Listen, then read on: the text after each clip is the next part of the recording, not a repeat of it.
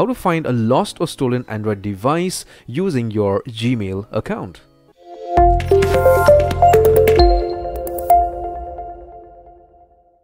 So the first thing I want you to do is get hold of a laptop or a smartphone that is connected to the internet. Once you do that, the next thing is you do a search for Find My Device. Find My Device is a tracking application developed by Google to keep track of find lost or stolen mobile phones using Google accounts. So once you have all the search results out here, click on the first link and you would be prompted to log in with your Google account or your Gmail account.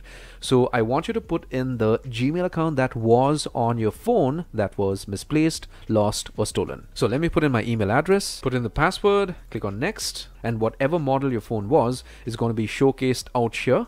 Okay, you could see the network it is connected to. You could get information about the IMEI number out here, and you're going to see the exact location for your phone out here on Google Maps. So this is going to give you the exact street, building or apartment number on Google Maps, so that if you know this place, you could get back to this location and try to recover your phone. If your phone was in silent mode, you could click on this option to play sound for 5 minutes. Even if it is in silent mode, your phone is going to ring. If you are not finding your phone, you could actually display a message on your phone number on the lock screen. You could still locate the device after it is locked, so that's not a problem. So you could click on this account to secure your device. After all your search, you're not finding your phone. What you could do is you could click on this option to erase data from your device. Now, for all these options to work, your phone has to be online connected to the internet. So if your phone is connected to the internet, you click on erase device, all your data from your phone is going to get erased that is synced to your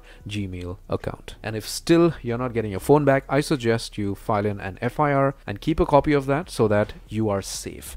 If your phone is found by somebody else, they have no intention of giving the phone back to you. They have intentions of misusing your phone. You are not caught up for any kind of illegal activity in the future. Take care, my friend.